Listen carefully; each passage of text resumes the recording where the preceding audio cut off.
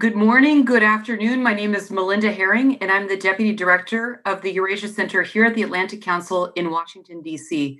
We're thrilled to have four phenomenal experts with us today for a discussion on why Ukraine can't keep waiting for justice. It's my pleasure to welcome Andy Hunter, President of the American Chamber of Commerce in Ukraine. Welcome, Andy. It's also my pleasure to welcome Andrei Kozlov, an attorney and former member of the High Qualification Commission of Judges. Welcome, Andrei. Yaroslav Yurshishin, a member of parliament and first deputy chair of the Anti-Corruption Committee and the former head of Transparency International Ukraine. And my good friend Mihailo Zhernikov, a former judge and the head of De Jure Foundation. And today we're going to discuss how Ukraine's most urgent need, judicial reform, can be prioritized in Ukraine right now. So let's bring in our fine panelists. I'd like to invite everyone who's watching to please join this discussion. You can use the hashtag #FutureUkraine if you're on Twitter, or you can type in your questions below if you're in the Zoom link. So let's get started. Gentlemen, I'd like to ask you, this may be an obvious question, and I want to start with Andy, but why is it so hard to make progress on judicial reform? We've seen President Poroshenko and President Zelenskyy make it a priority and give it lip service. Most experts regard it as the most crucial reform to Ukraine's eventual transformation. We know the bottom line is that courts remained unreformed and that FDI is flat. Andy, could you please hazard a guess for us? Why is it virtually impossible to get the courts right? I'd like to start with you, Andy. Well, thank you, Melinda. I think you hit the nail on the head when you say this is the most crucial issue, especially for business and for attracting FDI. If we look where we are in terms of the GDP last year, 2019, we're looking at about a nominal GDP of $150 billion, and that's still a good $30 billion less than what Ukraine had in 2013. And the forecast for this year is a contraction of around 8% of GDP. So what is the most important thing now is to attract foreign direct investments. We asked the members of the American Chamber of Commerce, so what is the biggest obstacle? Who is the biggest barrier to doing business in Ukraine? And the number one biggest barrier were the courts. 74% of businesses, they see the courts as the biggest obstacle of doing business in Ukraine. And that's what deters new companies entering the market, because if you can't get fair justice, and it's not looking for any privileges, you're just looking for a fair justice system. And that's what companies are looking for. So the problem, we've identified the problem. This is the number one problem. And for us, in our 10 key steps in terms of boosting economic growth, number one is real and effective judicial reform and rule of law. So rule of law, remains the number one issue, and it hasn't happened. Why? I think it all goes down to political will. The political will, really, of we all see and have identified this as the biggest barrier. So I think until the political will is there to really push through judicial reform and have real rule of law, I think we're not going to see that. And I think the timing of this event is very it couldn't be better, because now, especially in a as we prepare for a post-COVID world where countries are fighting for foreign direct investments, and if Ukraine can really push and start showing it's serious on judicial reform, this could start sending a signal to investors.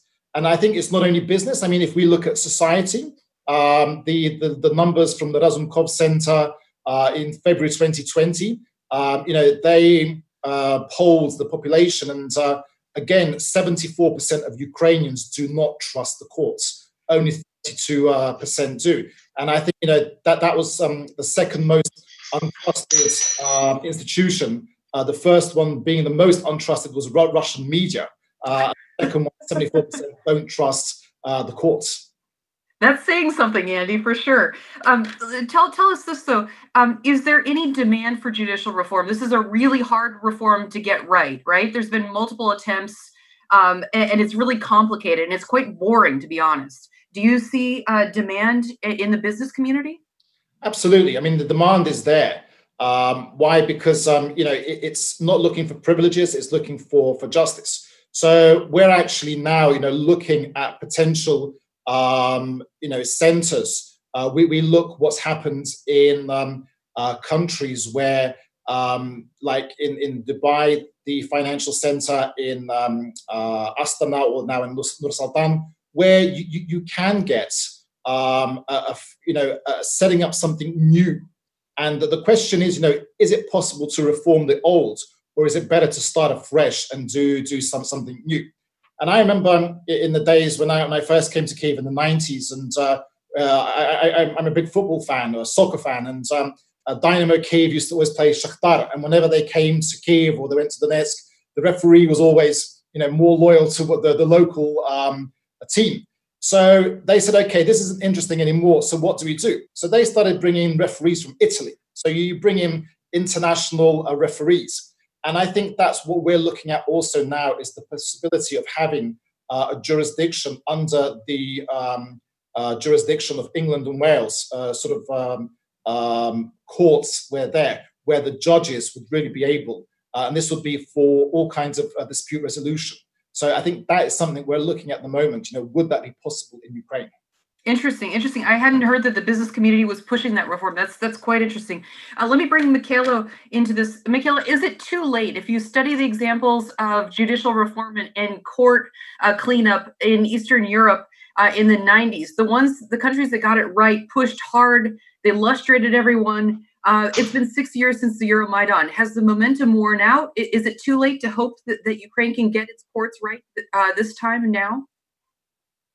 Hello, everybody. Really happy to be here. Thanks, Melinda, for a great question and for a timely discussion. Really, I don't think it's too late. I think it is necessary, because if we're not fixing the courts, we're not going anywhere, not in terms of foreign direct investment or rule of law or any democratic transformation, to be honest. And, independent judiciary was at the core of the democratic transformation ever since Magna Carta, at least on the European soil. So the same way it is not possible to have a democratic transformation without the rule of law and effective judicial reform, the same way the oligarchy or the old ways cannot exist with the independent courts. That is why it is so important to really make it work right now.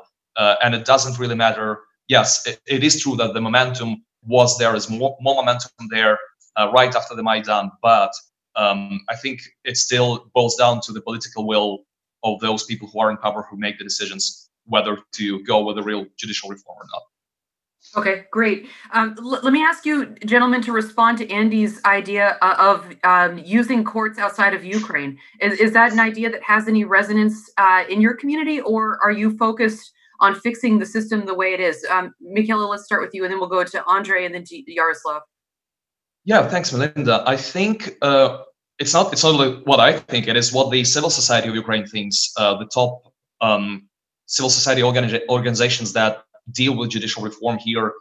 You probably know that here in Ukraine, the NGOs have a big role in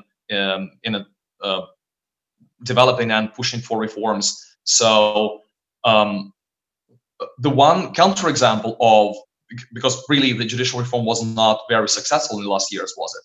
But there was one counterexample, which is the anti-corruption court, that was formed differently. Turns out, and I absolutely agree here with Andy, that bringing in the referees, the international referees that have this, that are not connected with the so-called elites here, that cannot be bribed, that cannot be influenced, that bring this culture here and really kind of borrow or lend us some, so we can borrow from them, integrity and good practices. And it really helped a lot with the anti-corruption court. It differs day and night from what we had for judicial selections previously, because we brought in a panel of independent international experts who had one role to basically eliminate those participants of the contest who are not fit for the job. And they did greatly. And now we have the anti-corruption court that is finally working. So yes, I think it is a very good idea. And it's something around which the idea of judicial reform, effective judicial reform revolves. And now what we're trying to do with these new bills, and what the president tried to do, is to bring this international element and really make the whole judiciary go through it at least once, so we quickly incorporate these practices and finally make it work. Unfortunately, that did not work so far. Great, thanks, Michaela. Andrei, what do you think of Andy's proposal, or this proposal to use an international courts to get justice in Ukraine?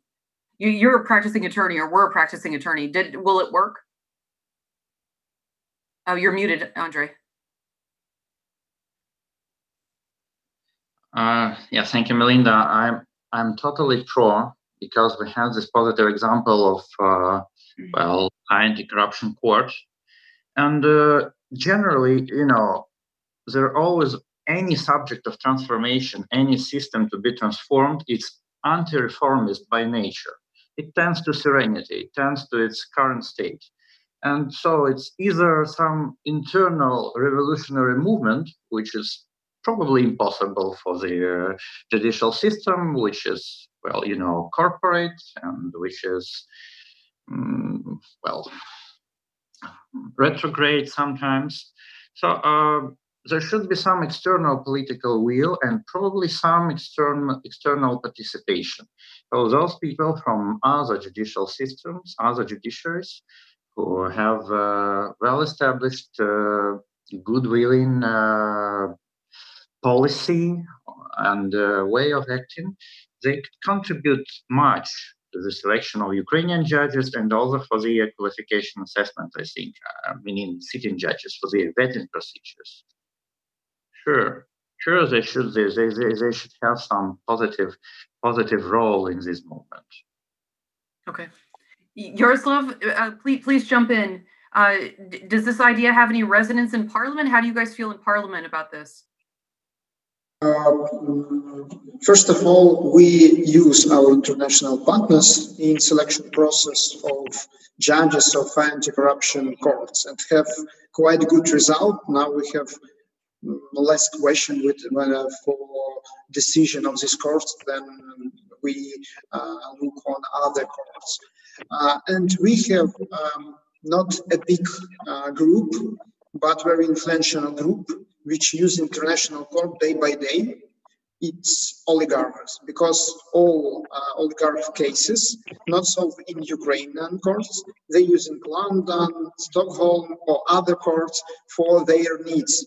If they want to have justice, to have a good, really decision in the law system, they use international court. But because of that, they clearly understand, the oligarch groups in Parliament and outside of Parliament clearly understand that using international courts can be alternative to Ukrainian courts. And this alternative are good for society, good for Ukrainian business, but bad for oligarchs' influence, because they create alternative way to find justice. Because of that, we have discussion about sovereignty, about some international agents who pressure on Ukraine to use international filters in system of selection of judges. And it's quite tough discussion in Parliament because of that. Yes, our groups who are totally dependent from oligarchs don't want to use this approach involving international partners, or in selection process, or using international courts for our decisions. But if 4 years ago we only after Revolution of Dignity we even don't have a good discussion about that, now we have a good example how it can work. High anti-corruption courts, or for example case against private bank and other. So I think day by day in discussion like this, in some international discussion, we will have a result and we find solution how we can use our help from our international partners and don't lose our sovereignty, because it's one of the nightmare of our oligarchs. Thank you so much, Yaroslav. I love that contrast. So the oligarchs want Ukrainian courts in Ukraine, but when they have their assets at stake, they want foreign courts. So that's a really brilliant point. Thank you for bringing that in.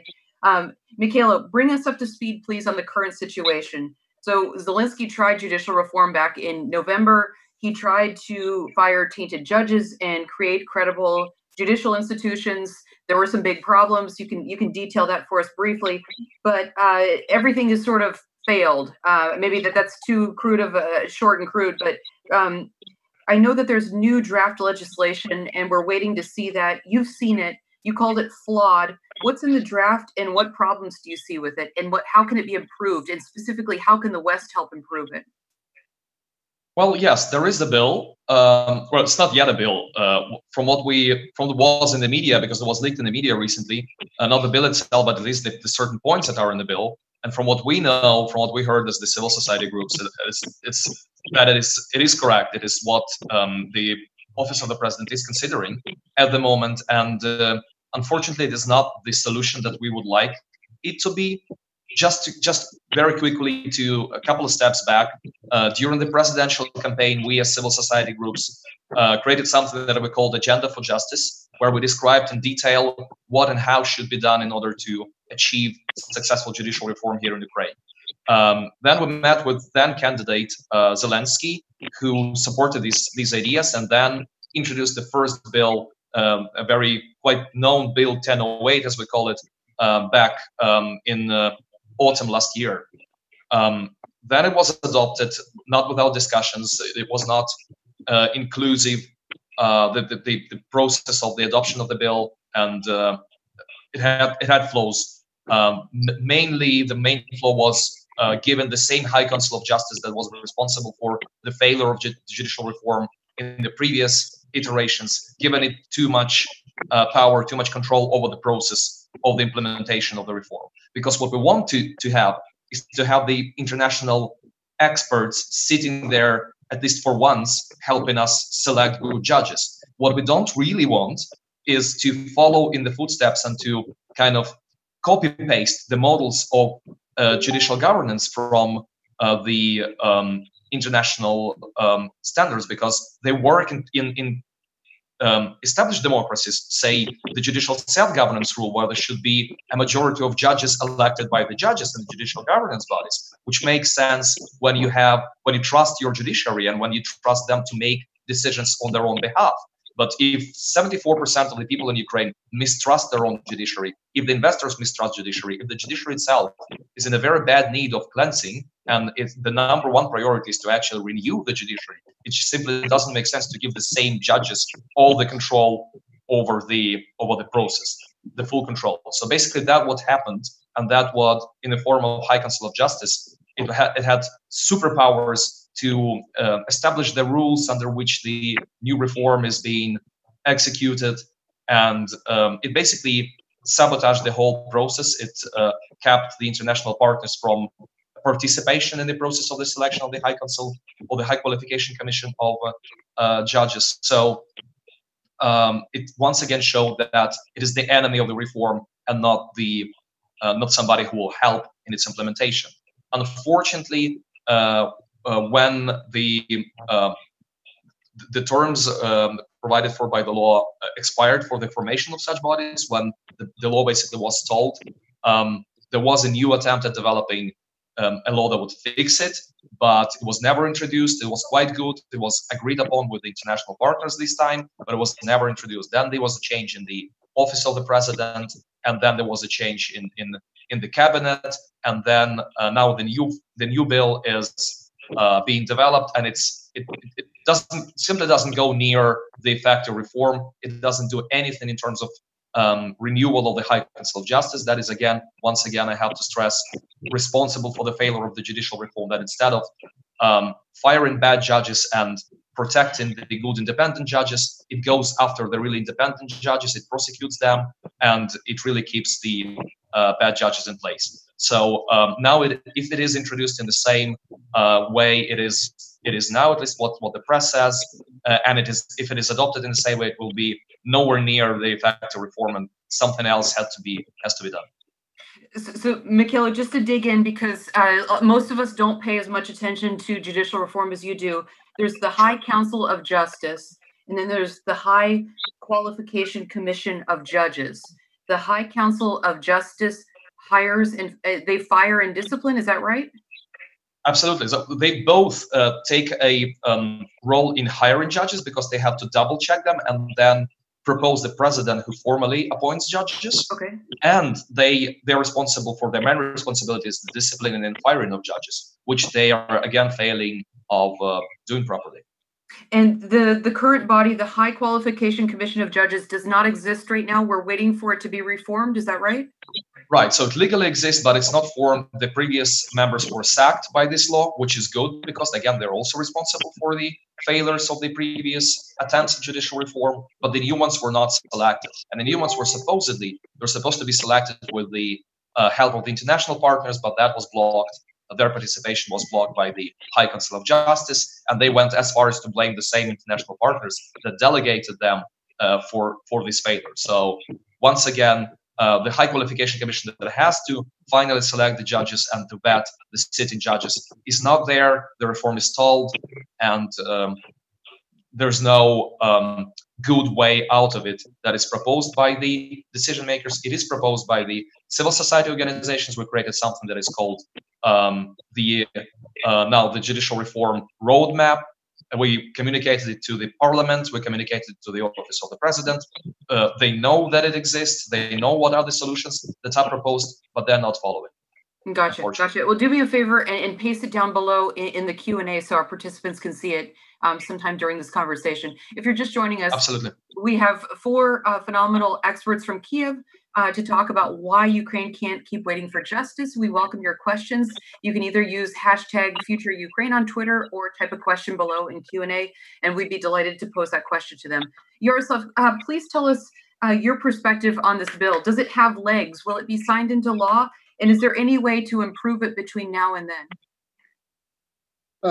Really, we have a very difficult situation because before the election, any of our president gave us promise to create an independent, professional and integrity justice system, beginning from educational system for lawyers and till the finished decision of our courts. But still, every one of them, from Yushchenko till now, to office of president, want to have some connection and some possibility to influence. For that, they need independent judges and independent courts. It's like promise and reality. Only under the international, under pressure of civil society, with help of our international partners, we have some result in the process. If we look on our political situation now, we, in time before the local election, and really have not a long period before this election, which will happen in autumn, but beginning in the end of summer, we have very short possibility to start a systematic judicial reform. It's reality.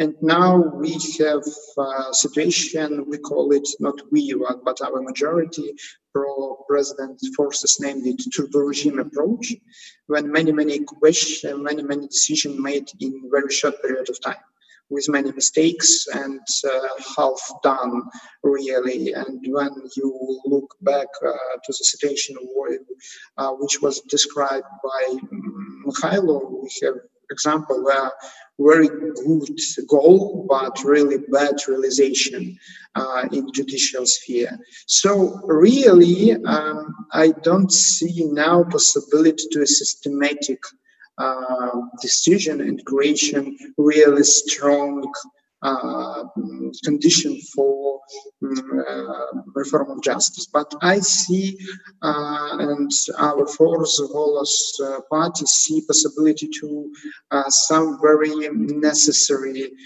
changes. For example, to creation independent procedure of selection of justice.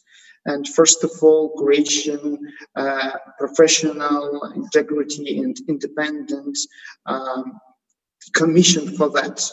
Or it will be one commission, or it will be two commission, High Qualification Commission for Judges and High Council for Justice. What we can use, for example, what we use in in selection process of high anti-corruption courts. And our fraction, our party even proposed draft of law, which can be a basic. We elaborate this draft of law in collaboration with our with our colleagues from civil society side, the EURE, Anti-Corruption Action Center, and it can be start for not systematic. It still be like a very necessary, but not a systematic decision. But in reality, we can see that under the pressure of International Monetary Fund and other international colleagues, we can achieve this result. Create a more open, more transparent selection process for judges. It's reality what we can achieve. We have many other problems, like a level of our prosecutors, which too have inflation and very tough inflation on a level of justice. But still, the milestones, the main what we can do and what we need to do, it's change the people in justice. So we really need a procedure for selection more open, and we have decision for that. Absolutely, absolutely. Let me bring Andre and Andy into this. We've been talking about the High Qualification Commission, and Andre, you are a former member of this body. Do you have any other thoughts on this new bill that's going around? Are you concerned that it gives the High Council of Justice full control over the hiring, or what are your concerns about this new bill? And then I'll turn to Andy. Well, it's not quite absolute control on the hiring because according to this not yet formally introduced bill, well, the High Council of Justice has to appoint those 16 members proposed by the Contest Commission. But the matter is of interpretation, of course. And if the High Council of Justice interprets it like we can appoint them, but we can reject the appointment, that's a different story. Then they have absolute control on whatever this contest body proposes. That's true, and it's and probably this is the main flaw of the bill. As for me, I would be more happy if some foreign experts were involved into the High Qualification Commission directly. At least some either half or 1/3 of the members would be, I think, would suffice. But if we keep with this proposed participation in the selection of members of High Qualification Commission, then probably well, the decision of this Contest Commission should have absolute power, and the High Council of Justice has only to endorse it. Because, well, there is a big problem with the High Council of Justice itself, because at least 2 members of the High Council of Justice are illegally appointed for the 2nd term, just because the name of the body changed in the constitution with not much difference in the functions.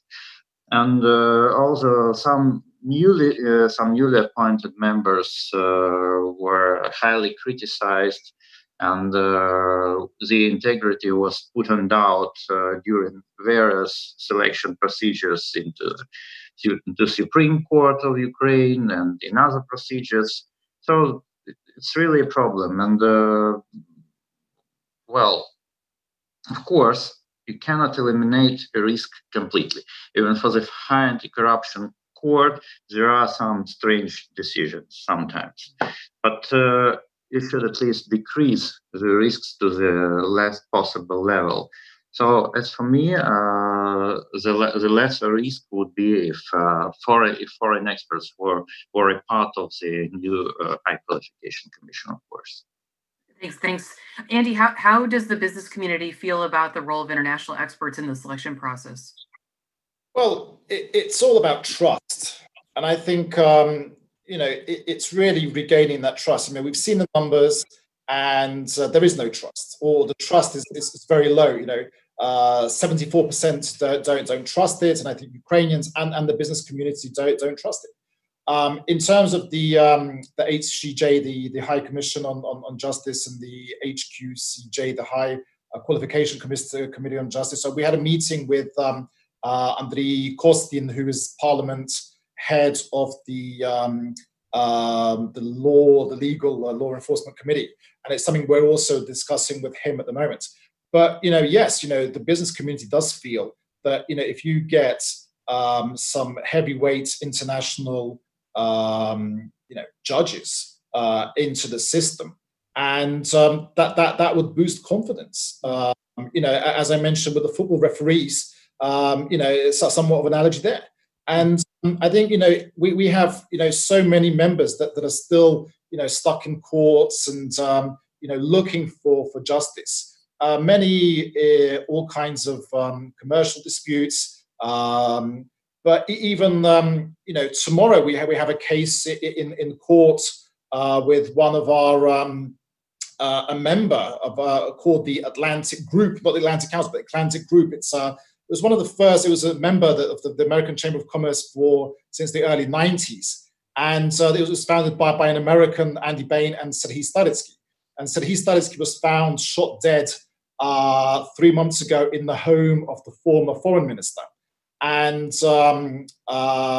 now that's a case that we're also watching, and the company and the family have asked us also to watch this. And when we met with the general prosecutor Irina Venediktova, I mentioned this case to her, and tomorrow there's an appeal on the hearing regarding the bail. So it's just that the whole perception, because the trust is so low, and I think now it's really looking at how do you gain the trust of the business community, of Ukrainian citizens, to what's supposed to be the top institution that's justice, that delivers justice.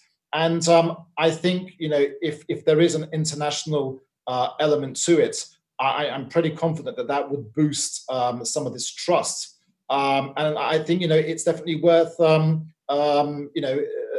road worth taking. Why hasn't this done so far? I think Yaroslav mentioned it, because some of these people will have to give up the control, and it's when you don't have control, and then if you're up to no good, you leave yourself vulnerable to ending up on the wrong side of justice. So I think this would be a really positive signal for Ukraine as an investment destination to show that it can do it. And President Zelenskyy has sort of played with the idea. You may recall in Davos in January when he was talking about sort of investment nannies. I mean, he also mentioned the possibility of giving jurisdiction to the courts of English law. But again, there is a constitutional element to this.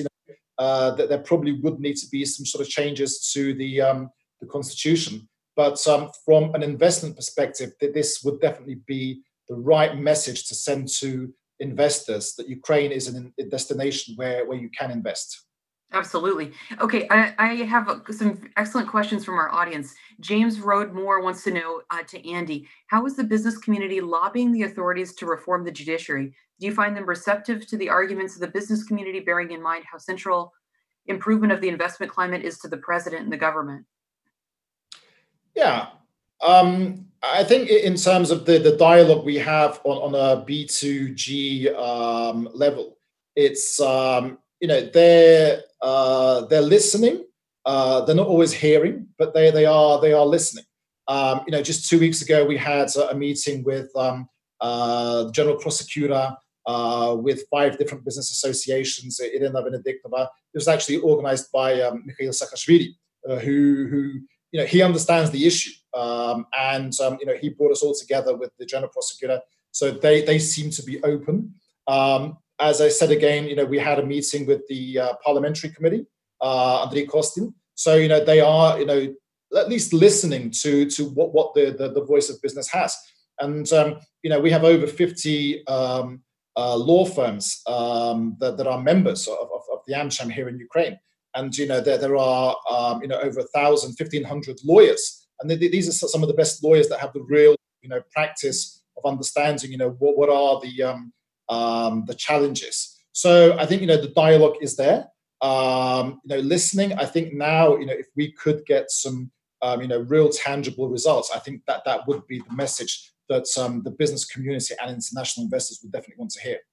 Absolutely. Yaroslav, question for you from Mattia. Many fear that the new general prosecutor, Irina Venediktova, would roll back on critical steps of judicial reform.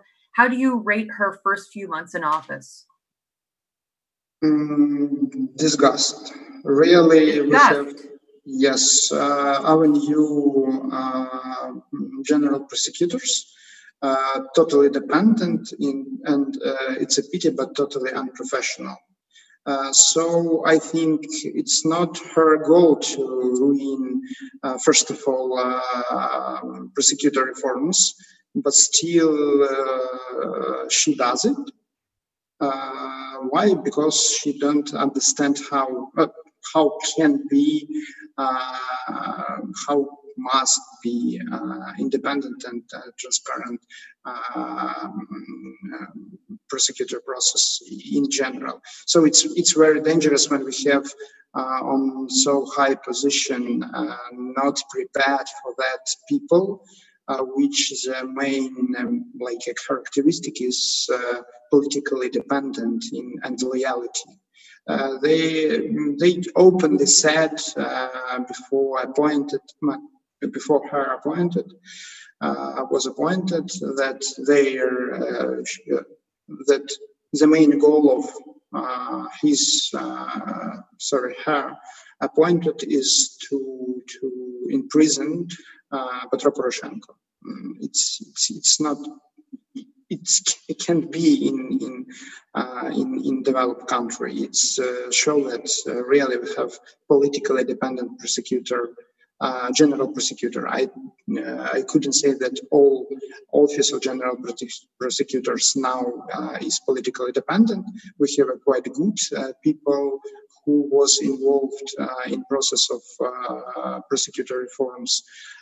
For example, in the sphere of people rights, we have some achievements. We have Yura Belousov, who quite good in this sphere, but head of our prosecutor office is unprofessionally and dependent. So we have several political cases which are started by Irina Venediktova when she was in State Investigating Bureau, and now we have a process of development of these cases.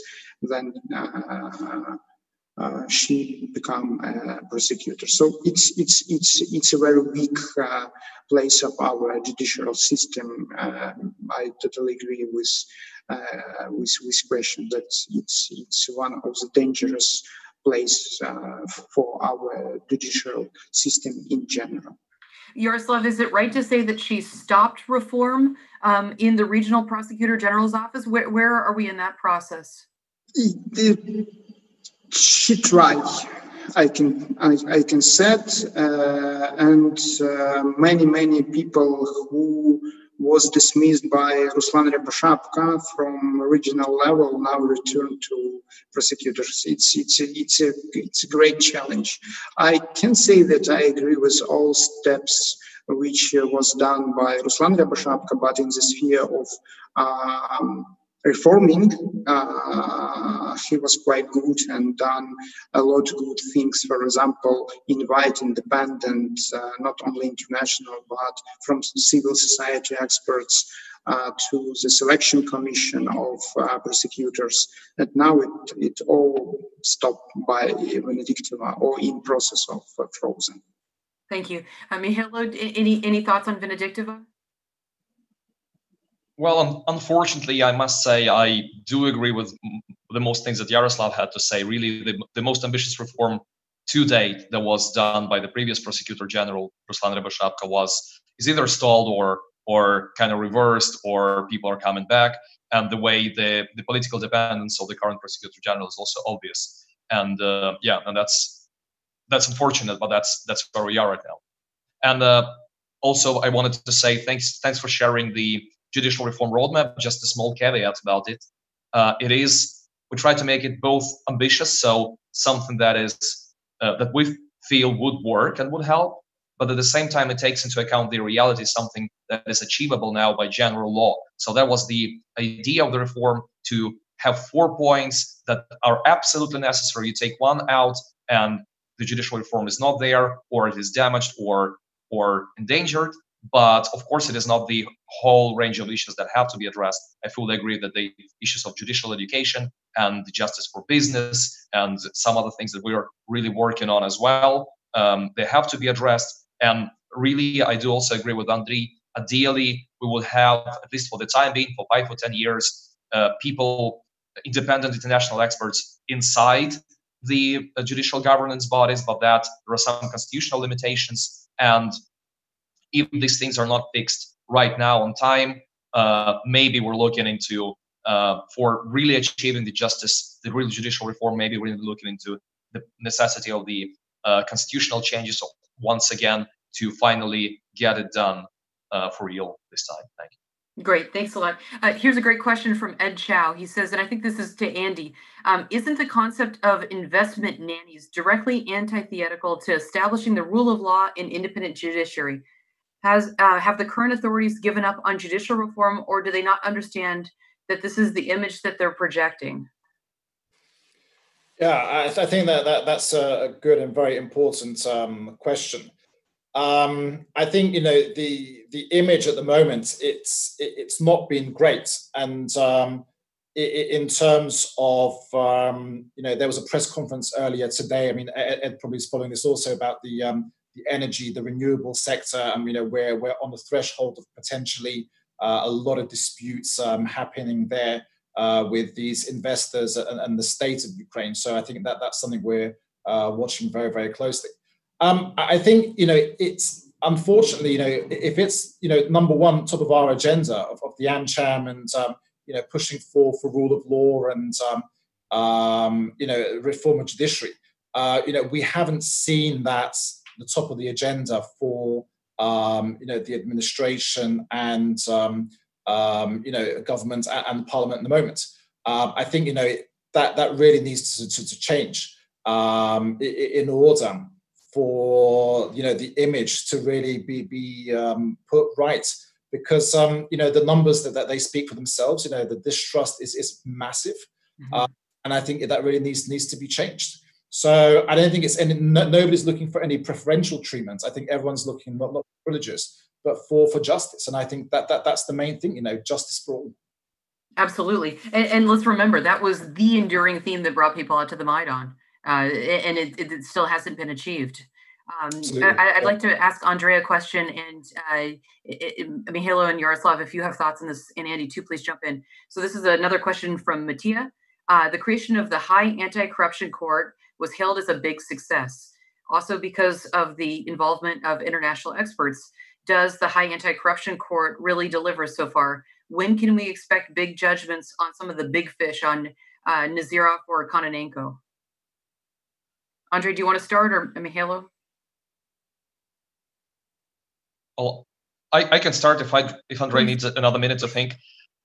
We as civil society see this as a great success for two reasons. One, the selection procedure. Compare it to the new Supreme Court, supposedly new one, that we created recently without the international experts, where at least a quarter had a proven record of quarter judges who were appointed there of cases of mismatch between the income and the property, of cases that the European Court of Human Rights said there was a gross negligence and denial of justice and so on. So really things that in any democratic country, a developed one, the judges with such a track record would not be let anywhere close to the court building. I mean, maybe some special status, but not as a judge. So what I'm saying is, compare this to the High Anti-Corruption Court selection, where there was 0 people who were let in who had severe reservations from the civil society's side. That's day and night in terms of judicial selection. Yes, does it make mistakes? It does. Are these honest mistakes? We think they are. Are there some judges that are not as good as we would like them to be? Sure. Are there some judges who issue some strange decisions? There are. But at least at the court as an institution, it works. It has delivered already 3 verdicts, if I'm not mistaken, in terms of against judges or about judges who did not declare properly or did not submit their electronic declaration, which is now a crime in Ukraine.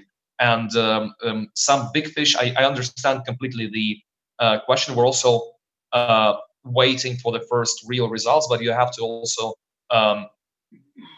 think that you have to keep in mind that the court only started operating in September last year. And for these big cases, obviously you have to start all the court proceedings from the start when you have the case transferred to the court that was previously heard by the other court. So it just takes time. But what we see is that decision making all this court is also day and night compared to what we had before. Great. And that's only because that's only because we had this international element. There was no other difference other than this panel of people who had trust, who were respected, who were judges or prosecutors in their respective countries, in Canada, Denmark, England, and 3 others, and then who really made the decision that made all the difference. And Great. that's something we want to scale. Thank you. Absolutely. Andrei, any other thoughts? You're muted. Okay, you're for me, as a member of the commission, well, the whole selection procedure for the High Anti-Corruption Court made a great difference, because first of all, international experts as a filter, they used this reasonable doubt concept finally, which actually I was fighting for all the years in the commission, but with not much success. They had a veto right, and they used this reasonable doubt. So the candidate had to prove that he or she is flawless, and not the commission had to prove that there are some problems. And if there was some some property which he or she could not afford according to his incomes, or his relatives could not afford according to their incomes, or the price of this property was really low according, in comparison with the market price. All of this was quite enough to dismiss such a candidate, and it was great. And so, at least in this part, this court shows some new quality, and I hope there will be better results. Of course, if we're talking of big cases, they are big schemes, and of course, we could not expect the proceedings to be short just from the point of view of quality. It's not possible, but. Well, let's see. For me, the greatest success for this court would be if this court somewhere in the future treats a case against some sitting officials and treats it with vigor and audacity. Interesting. Okay. One more question from our guests. This is a basic question, but it's important. It's hard to understand the qualifications for attorneys to become members of the bar in light of the online judicial education. What are the qualifications to become a judge? Mihailo, you were a former judge. Would you mind answering that? Sure. Okay. Oh, yeah. Well, if you can start, Andrei, I can jump in then.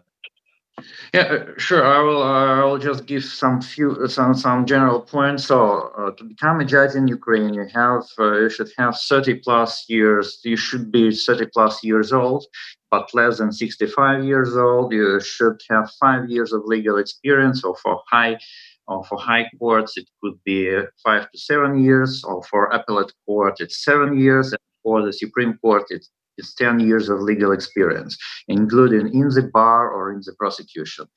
The general criteria for the judge are competence, integrity, and, well, you should speak Ukrainian, of course. Speaking of competence, it's not only professional competence, it's also personal competence and it's social competence. And, well, what was good in the previous selection procedure held by the High Qualification Commission, that some state-of-the-art, highly sophisticated procedures were introduced, like psychological tests. We actually use MNPI-2 test. We use Big 5 test and some integrity checks just to see if the person is psychologically ready to become a judge. But the biggest problem is that, well, for my colleagues, it was just the tests, not risks. And even if a person was non-suitable according to the test, it was always, some people were always saying, but in the real life, it's never shown up. So instead of eliminating these risks from the very beginning, it has not been done. And the problem of the Ukrainian judiciary is also that we have very little filters on the entry level, on the first instance level.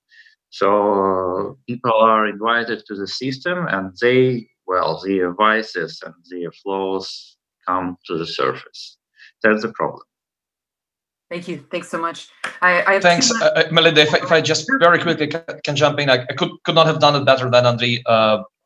Perfect answer. It's just I want to show give one example of how it works in practice. So all these demands or things that are on paper that are requirements for a judge are good, but they're only as good as good they're implemented by the people who sit in the commission. Just to give you one example, when testing, it was not the selection procedure, it was the vetting procedure for the sitting judges. But then the judge comes and she sits in front of the commission for the interview, and she's asked, Your Honor, where did you get your 5 apartments downtown Kyiv, 4 land plots, and a huge mansion somewhere in the Kyiv Oblast, which is very expensive. You could not have earned this with all your money. We see all your income. And she says, well, long ago, I went to German Democratic Republic, so it's Germany, and I picked up berries, and I saved some Deutsche Mark, and I brought them back, and I bought all this property. And then she's green-lighted by the commission. Not only she's green-lighted and keeps her position as a judge, she then is selected by the judges to be the member of the High Council of Justice. And she's now a sitting member of the High Council of Justice, deciding on who's going to be the next judge and who's to be fired. The problem is all these people, or very many for that reason, they have the very similar background, and you just can't let them decide on you can't fire somebody who has a similar background to yours. That's the problem. So that is why we need trustworthy, independent international experts at this for the time being to solve this issue. Thank you. May I add a small thing? We had a situation, same family, same property. 2 people, 2 spouses in this family are judges. So one was running for high anti-corruption court and was dismissed as a candidate by the international experts. Another one with the same property and the same problems was in the general qualification assessment procedure. She was okay. So that's an example. Mm-hmm. I see another problem too, gentlemen. The legal circles in Ukraine are very small, and everyone knows each other. Everyone went to law school together, and without bringing in fresh blood, it's really hard to break those networks apart. Everyone protects each other, and everyone knows each other. Everyone does business together. So I think that's another argument for the need for internationals. We have about 4 minutes left before we have to say goodbye. And I'd like to ask Andy and Yaroslav one more question. Yaroslav, can we go back to the Rada, please? Who are the real reform players that we should be watching there? Are there any unexpected people within Servant of the People who really care about judicial reform? And you said something interesting before. You said back in November, the presidential administration was more interested in judicial reform. Was that a result of Bogdan? And then does Yermak have any interest in judicial reform, or is he just completely fixated on the Donbass? Now we have worse situation than we have previously, because when Ruslan Rябошапka was responsible for reform in the sphere of crime and justice, they have a good concept of reform in general, including reform of prosecutor office, reform of some part of recommendation of our civil experts in the sphere of justice. But then Ruslan Rябошапka firstly came to General Prosecutor Office. After that was dismissed. We lose a very influential player in the sphere from the side of presidential office. Now, responsible for this question I can say, Kharkiv Law School. It's not one person, it's many persons who now work in State Investigation Bureau, in Office of President. They really don't want to change anything, as I can see. But under the pressure of, first of all, IMF, they must do something. And because they don't have a concept, they can easily take concept from our civil society experts and do something, not all in general, while they don't have really, I can see, capacity for that. But some crucial things they can do under the pressure. If we are talking about parliament, we have several players in this sphere, but not in majority. Holos fraction, European Solidarity, other try to propose some decision. We have structure of majority, then all decision firstly create all proposal create in Office of President, after that to postpone to Parliament. So firstly we must have connection with Office of President. It's not a new situation, because when we work with Mikhailo, even in RPR times, we work with Parliament. We do work with Office of President Poroshenko. Why? Because it's like a symbolically, but all our presidents try to push forward reform of justice. Thank you. One last question, Andy. I'm afraid I only have about 30 seconds for you to answer this, but you're a nice, fast speaker. Can the IMF exert pressure to encourage proper reform? Well, I think that there should be pressure. I mean, I raised this issue with Secretary Pompeo here in Kiev in January. I think, we've identified this the number one problem, the number one barrier for boosting Ukraine's economy. If we've pulled all forces together and really, with Western support also, I think it can be done. I think the problem, it's a huge problem. It's the number one barrier for economic growth in Ukraine. It's what's holding Ukraine back. I think, if we all come together and we push this forward, we get some tangible results. It's doable. It's doable. We just need a political will. I think, then, we can see tangible results very quickly. And we can point to the High Anti-Corruption Commission as an example that it is possible in Ukraine to get the courts right. Thank you all so much for joining us. We really had a wonderful discussion. Thank you, Andrei. Thank you, Andy. Thank you, Mikhailo. And thank you, Yaroslav. We will be watching this space. Please continue to keep us updated. And Andy, we would love to have a column for you on how courts would work outside of Ukraine. So thank you again. Have a wonderful day, and we'll see you next time. Thank you. Thank you. Thank you, Melinda. All the best. Thank you.